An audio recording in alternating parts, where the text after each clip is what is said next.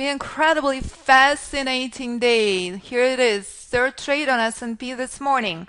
First target is here, moving my stop to break even.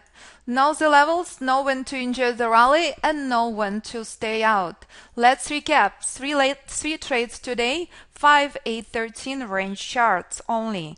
I believe in Fibonacci numbers. I believe that nothing in this world is random, not even price. I'm witnessing confirmation of that daily in trading.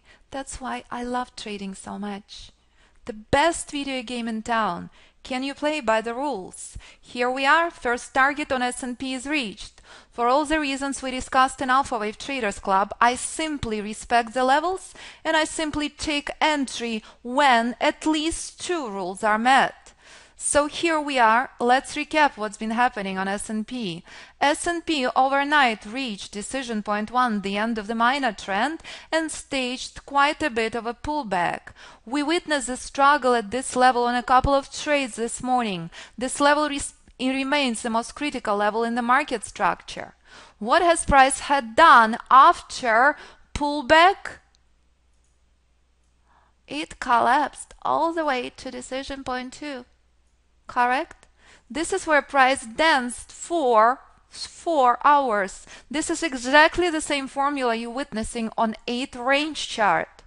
This is my guiding light. This is my trade levels. Know where to take profits off the table. Based on the trade structure, decision point 2 is the least important level in the market structure. But I respect what price is telling me highly. Every single trade I had taken today, I respected the reaction to the upside at decision point 1. On 5 range, it correlated with a danger zone level. On 13 range, it was a brick wall.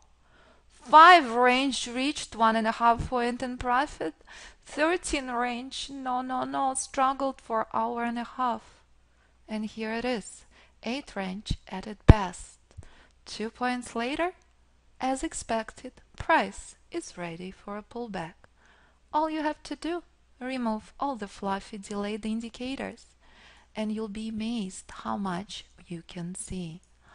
Let's recap what's been happening on oil. Oil, ouch, first negative trade this week. Why in the world?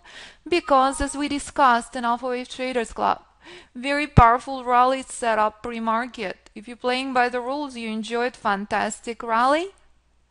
By the time we came to the market's first bullish wave was overextended. I had taken first negative trade this week because I said super duper corrective trade. I cannot acquire long trade in the middle or the end of the trend. I can only do what prices tells me.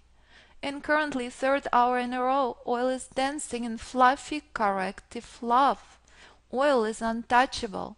3 trades on S&P and 1 trade on oil. So there we go. No one price stuck in correction. There was nothing here on oil I could touch. That's simple. Price for entry and Fibonacci for exits. You can trade any instrument on any platform. But only you know the answer. Can you play by the rules? I don't think I'll be taking any other trades. I'm setting up massive other time frames on S&P. But the key in Alpha Wave Trader method, 3 trades are max. So why in the world would you want to start breaking the rules? Those who know Alpha Wave Trader method, you have multiple 3 other opportunities on S&P if it applies to your account size, which remains the most critical component of prudent and conservative trader. You have to identify your risks. You have to manage them accordingly. You have to remember that psychological comfort is the key in trading. Once you become uncomfortable, once your risks are a bit too much, stay out, walk away. S&P is the most liquid instrument in the markets. S&P is very well-behaved soldier. Liquidity is the key. Let's take a look while we're babysitting this trade that goes on and on and on. Let's take a look on the volume. On oil 8 range, I have only 653 contracts. On S&P currently I have 25,000 contracts. That's a reminder of the importance of knowing what you are trading. Billions of dollars traded here. Very few contracts traded here. If you're trading oil, it means you're already experienced and knowledgeable trader. And that's what separates knowledgeable trader from the one who applies investment-like mentality, does not work in trading. If you start with S&P and if you play by the rules, each and every month you can add a lot. Today you start with 1, by the end of the year you trade 10. By the end of 3 years you trade 30, 40. That's not something you can do with oil. Oil, first time in many weeks, let's recap. Finding pretty powerful support. Why in the world did I want to bring up oil? Formula remains the same. Weekly chart reached decision point 2. Just like my range chart sitting very, very pretty at decision point 2. Formula remains the same. Trading is magic if you play by the rules.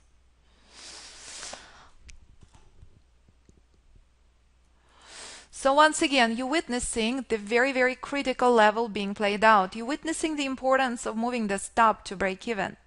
I spelled out, I expect a pullback. All I need is price to tell me when this will happen. So let's recap. Why in the world are we seeing such a powerful selling pressure on S&P? Because daily chart reached exhaustion level. So why in the world am I taking long? Have I gone mad? Price is in a corrective structure. Wave 2.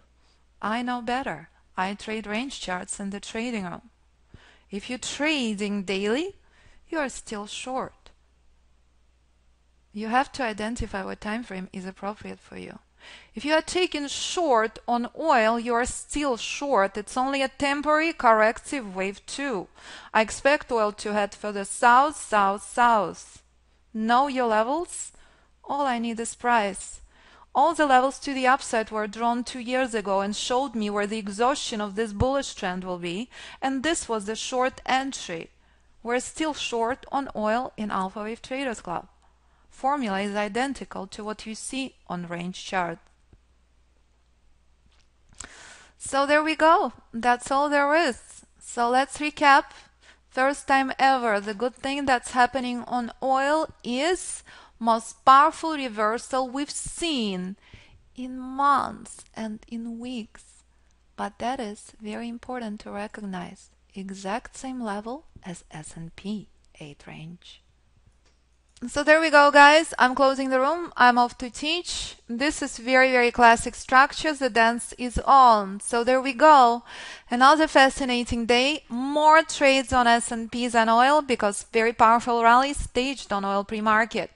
Based on the current structure, I expect this rally on S&P to continue. But currently on my 8 range, I moved my stop to break even because I know that pullback is imminent. So have a fantastic day, everybody. We'll review this trade tomorrow. If you know where these levels are, you know where to take profits off the table. And that's the most essential component of conservative trader. Ciao, kapao. See you tomorrow, 9:30.